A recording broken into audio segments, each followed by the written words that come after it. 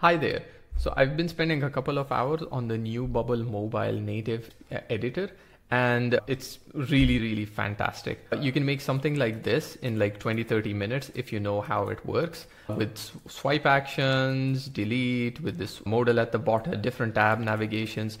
Making all of this in the previous way would have taken time just to set the structure, the page, the groups, the collapsing groups, the navigation, the bottom floating group, the navigation, all of it would have taken so much time. And straight out of the box, I was able to get so much, like all the infrastructure was all laid out. I'm going to cover some basic introduction and some differences between the web app part of Bubble and the mobile app part of Bubble. Keep in mind, this is a beta at the moment, so stuff will change, but I'm fairly sure that things that I'm about to cover are going to be fairly foundational in general. For those of you who are new here, my name is Zubair. I've been running a Bubble agency for about 4.5 years now. We've helped more than 100 plus founders. We're software engineers at heart, and we bubble all day, every day. So let's get started. The first key thing to understand is the concept of views. Okay, so instead of pages, like what would we used to do? We would have a single page, and then we'd have groups, and collapse and show, hide. Now all that is made easier because of views. Now each view, think of each view as that single group that you would make. So in this particular app, I've got this view, I've got this view with list, and I've got this view here, and I've also got this one here. So now in the Bubble editor, what does that look like? All of these were before I would have to make one page and then have groups and collapse and show, hide. Now it's easy because all I have to do is just make one, I just add a new mobile view and it's done. The header, the footer, the nav, it's all there already. So if I have open as the generate view, each view has different properties. So you can have the view types: scrollable, not scrollable. So not scrollable would be suitable for pages like the sign up login page, more like the align to parent stuff. Scrollable, which is the regular, this scrollable section, the inner section is scrollable. The vertical list, this is vertical list, and the section list. So there are different types of views. This is what we would used to do. We would have a group and then a repeating group, then we'd have a group and something else. So here now it makes it easy. Every view has its own kind of like separate section, and the workflows are very easy and nested. It's very straightforward in that aspect.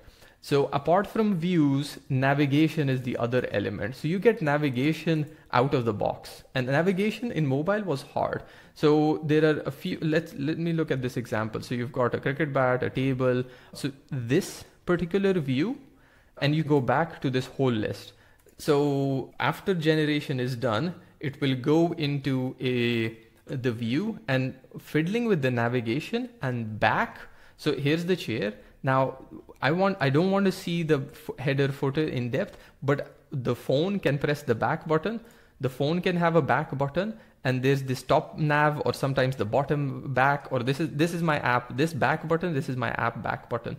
So now clicking back and going here, sometimes you would have to add lots of overlays on just the back button, because where did I come from? I went from the generate pathway, or I went from this pathway.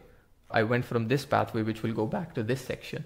So navigation is out of the box. Let me show you what it looks like. So on the page, I keep calling it page, on the view, we can see at the bottom, see this one, show tab bar, include as a tab item. Okay, so you can enable, disable the tab bar, and also include or not include it at the bottom. So let me try and actually do one thing.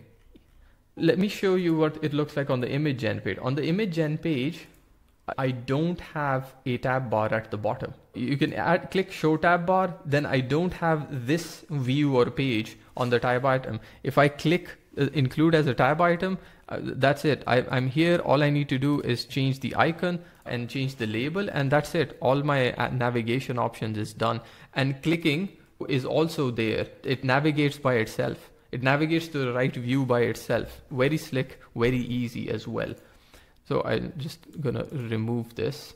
Before we go any further, my goal is to reach 5,000 subscribers, and I'd really appreciate it if you subscribe to the channel.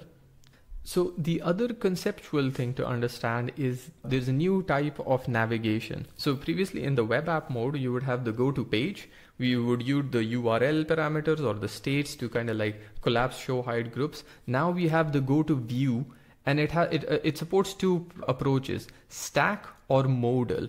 Note on mobile, the phone has a back button and there's known back areas. So with stack, people expect back to go sequentially, making all that in web app mode harder, unusually harder. Here with it's a very simple one. If I show you a go to page, all I had to do was just go to view and navigation type stack, and what's the target view and what's the data source I'm passing.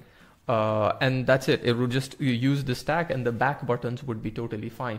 Same from the other side. So if I go list and I see the swipe action, I just go to view. That's the modal type. Okay. So note the difference here. Let me show you the difference. This modal, I see this bottom bar here. Okay. If I change it to stack, let me show you.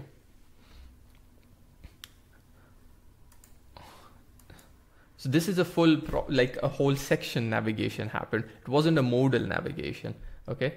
The back will still work. It's just the navigation type went from modal to, so it's just, there's a difference between on the phone, it will be, I think, a bit easier to see. Maybe I just didn't refresh it. So on a phone, the difference will be easier to see. So the menu remains, and this is just a bit more, it's a focused experience. Like a pop-up, I think the word used here is like a scoped experience that requires the full screen, but you still like the back action and other things, it's opened as a modal. So there's different types here. Opening it as a stack is totally fine. It's just like it's a whole clean experience as well. So the new paradigm here is the bottom menu doesn't appear because I have in my image gen, I don't have the bottom menu here. I have not clicked show tab item. So views as a concept, really lovely. Navigation, go to tab, go to view, the built-in out of the box tab sections, all really good, all really good. The next thing that I'd like to cover will probably be components. So note here in the list one. So if you go back and click this list, this particular list it's kind of like a repeating group. If you in the web app mode, you would have a group which would collapse, then a repeating group inside it. The top is different, the bottom, you fiddle with the floating group in the menu. Here, all I had to do was just add a new mobile view, call it something, list 2, and just mark it as this is a list.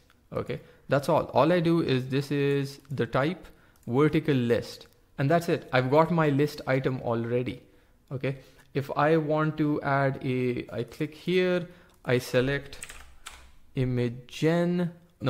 generated images. I do it's kind of like a repeating group already built in. There's no kind of, so current items prompt, and all I have to do is show it in the tab bar, include it as the bottom, and now I've got it in the bottom footer, like literally in 3 minutes and 1 minute, I've got a new section with a repeating group and a list view already built in. So now you can imagine that all this would have taken hours before. Just adding a new section. Now, if I want to like add swipe actions, it's easy peasy here. It's swipe action, and I can just change the colors. Let me just like, so if I had to change the swipe actions, easy peasy, and that's it. So just like make the workflow. All this would have been super hard in the web app mode. So lots of stuff built in out of the box. So the list view is kind of like a repeating group on steroids. And then you get all these other different options about the separators and everything, the scroll, and you can also have list headers and list footers, which adds empty areas at the top and the bottom. So you also have the list header and the list footer areas. You can easily add buttons to the header of the list, and that'll just appear in 2 minutes here at the top. Oh, so I've got a list with an add button at the top or at the bottom, depending on the UX paradigm, because both sides are something which is often requested. So this just makes the whole kind of like a view with a list and an add button in like 1 minute. So straightforward, so easy. The third thing I want to cover really quickly is sheets. This is a pretty interesting one. It's like, so let me show you what it looks like in here. So see this one, all this is called a sheet. Trying to mimic this type of UX before, add a floating group, you had to show animate, show hide, pass stuff. The clicks here would get weird, the blur here would get weird. It would be really hard in a web app mode to make this type of very normal UX on mobile. Now all you just get this out of the box. It's a new component. If I go to list, it was really easy. It's kind of like the group focus. And all I had to do was just place it here.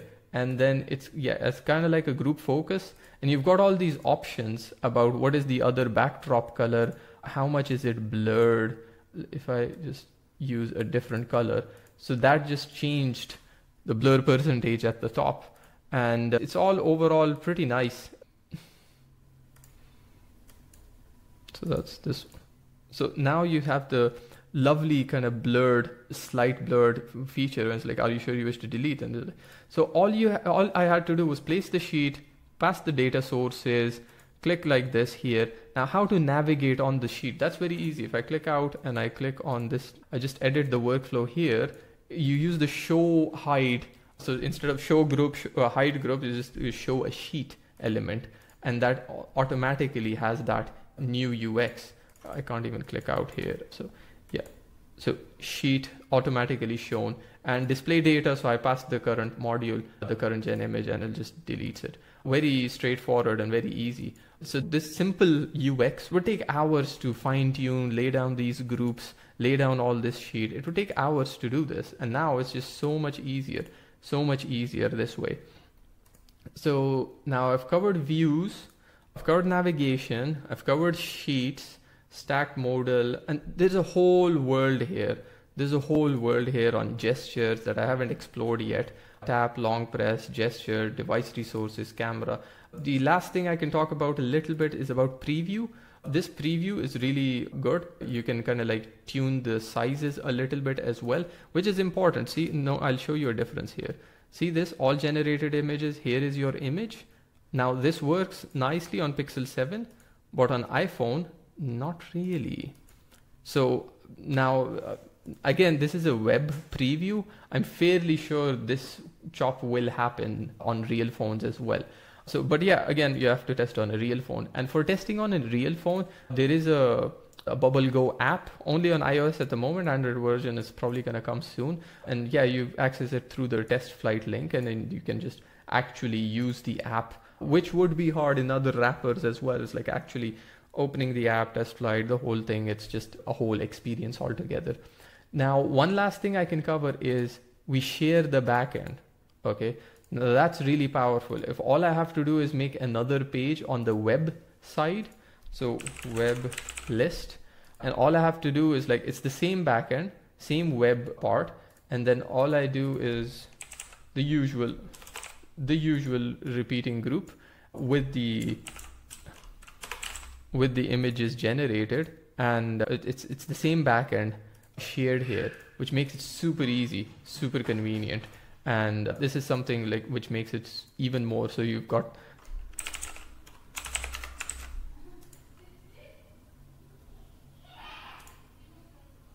so it makes it super convenient that we share the same backend. If I open if I generate an image here, it will instantly appear on the other side as well. We're sharing the same backend workflows. If you use backend workflows, it's totally fine to share, and you can make very custom different views on both sides. Makes it super easy to share this. And you have one last feature I can cover before wrapping up this video, and I haven't explored it yet. It is the web view. So you can have a mini section of a regular web view in your mobile app part. So haven't explored it yet because the web preview doesn't show it. It doesn't show here, and I have to actually install it on the app to make it work. And I had ran into a snag with the app. Again, this is a beta, so we're testing. I reported a bug already about something, so it is definitely a beta, and this is all gonna come. But super excited about it. Super fast navigation boilerplate. I was able to, like, if you know what you're making, 30 minutes, quick, simple, small app, done. Because all the navigation, boilerplate, everything, which would be super hard. I remember for one app, we actually bought a template, and the sole purpose for buying the template was just the boilerplate, the footer navigation, the sections, the collapsible sections, everything. It was that was the whole purpose of the template. So that was it. I hope you guys found that really useful. If you want me to cover a specific thing in a video, drop it in the comments below. Any questions, anything. This is an area I'm going to be looking at super closely in the next few weeks, and really excited to see what we can build using Bubble Mobile. Thanks. Bye.